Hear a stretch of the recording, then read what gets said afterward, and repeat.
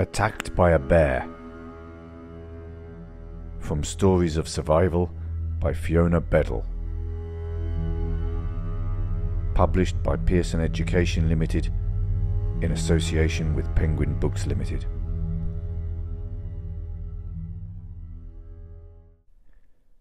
The American West was a dangerous place for white people in 1823. Near the Missouri River, Hugh Glass and his friends were looking for animal skins that they could sell at home in the East. But their trip was not going well. 17 of them were already dead, killed in 2 different Native American attacks in the last few weeks. They moved as quickly and quietly as possible, fearing another attack. They always stayed in a group. But Hugh Glass did not always like the company of the others. One afternoon, he decided to walk through the woods alone.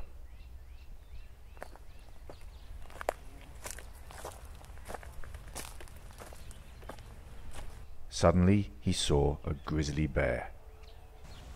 A mother with 3 babies. As Glass lifted his gun to the bear, she ran towards him.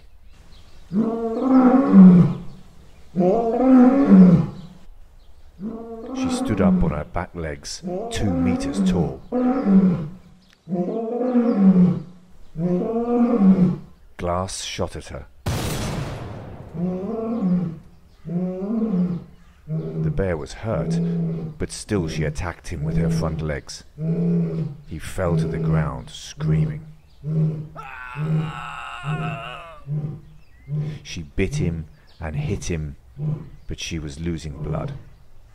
Soon, she was dead, on top of Glass. Some of his friends heard Glass's screams. They came running. When they saw the dead bear with a man's body under it, they thought the worst. Another dead friend. They couldn't believe it when they pushed the bear away. Glass was still alive. It seemed impossible that he could survive many more hours, though. His neck was very badly cut. Large parts of his skin were gone on his head, his face, his back, his chest, a shoulder, a leg, an arm, a hand. And they had no medicine for him. They tied some cloths around his cuts, but could do nothing more. They waited for him to die in the night. But to everyone's surprise, he did not die that first night. This was good news, and bad. What could they do with the dying man? There were Native American enemies all around them.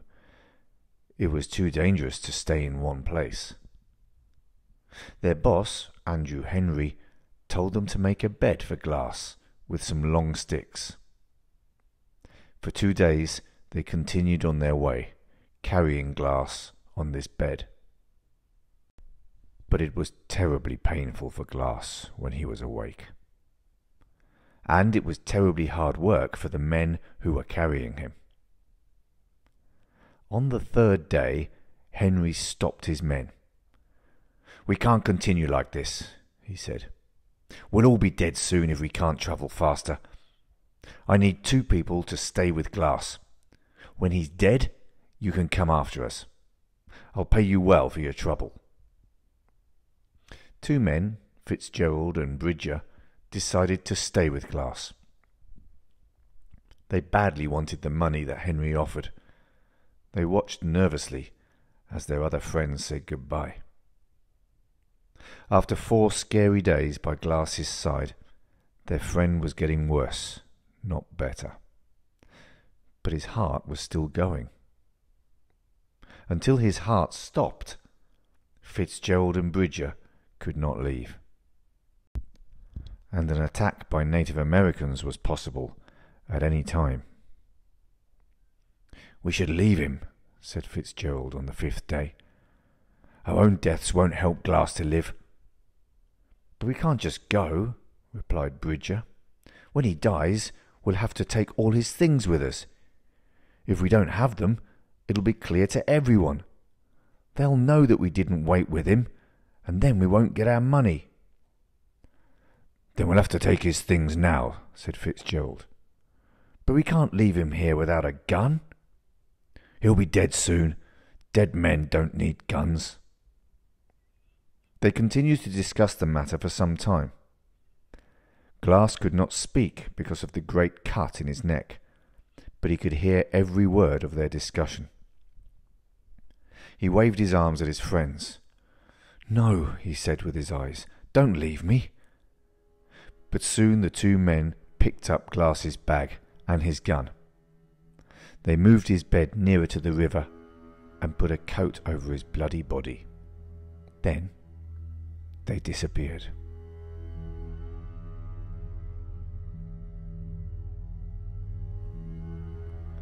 Glass was very angry. Fitzgerald and Bridger were not just bad friends, they were thieves. "I'm not going to die until I get my gun back," he promised himself. For 4 or 5 days he could not move. During that time he was robbed again when wild animals took his coat, but then he started to feel stronger. From his bed he put his hand into the river and got himself some water. He reached into the trees and picked some little fruits, but this was not enough. He lay on his bed waiting for some luck. It came. One day he woke up and saw a snake sleeping in the sun near his bed. Glass killed it by hitting it with a stone. Then he broke it into small pieces between 2 stones and ate it. Stronger after this meal, he got up from his bed. It was time to get his gun back. He soon found that he could not walk, but he could pull and push himself along the ground with one arm and one leg. At first, he could only go about 50 meters a day. Help was 320 kilometers away, along the river at Fort Kiowa. But Glass refused to believe that this goal was impossible.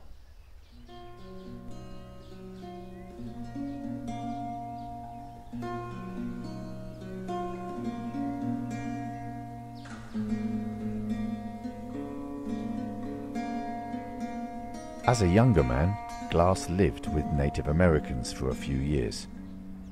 He knew all the plants that made good food. He knew the best places to find birds' eggs on the ground too. He was never hungry. Using his one good arm and one good leg, he was soon moving 3 or 4 kilometers a day. One day he found wild dogs eating a dead animal. When their stomachs were full, Glass scared the dogs away. For the next few days he stayed by the dead animal. He ate, rested, and looked after himself. Slowly he was getting better. Only the cuts on his back were a worry. He could not reach them to clean out the insects inside. When he started travelling again, he could walk. He carried a big stick. With this, he could kill small animals in his path. So he could now eat plenty of meat.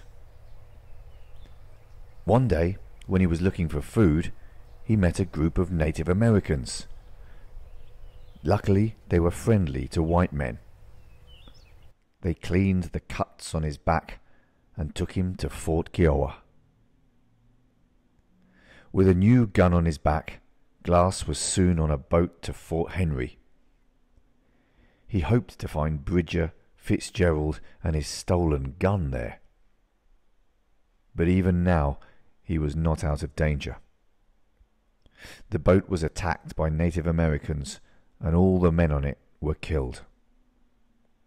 Glass was lucky. At the time of the attack, he was on land, looking for food. Without a boat, Glass now had to reach Fort Henry 400 kilometers away on foot. But this was no problem for a man like Glass.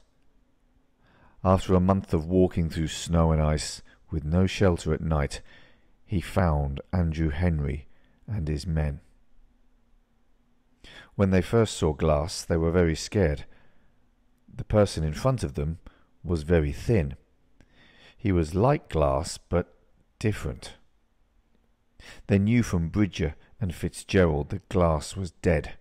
So who or what was this man? Glass started to tell them his story. The men's fears left them, and they were soon welcoming Glass warmly. Only Bridger was silent. He felt terrible about leaving Glass alone. He felt terrible about his own lies. And he felt scared. What did Glass plan to do to him? Glass looked at Bridger, 19 years old and shaking with fear. He could not hurt this boy. He wanted his gun. "Fitzgerald has it," said Bridger, "but he isn't here." For 4 more months, Glass looked for Fitzgerald. He thought about shooting him for his crimes. But Fitzgerald was a soldier now. When Glass finally found him, he was well protected. Murder was impossible. Glass shouted angrily at Fitzgerald, at his officers, and at the other soldiers. But when he left, he was a happy man. Over his shoulder, he carried his favourite gun.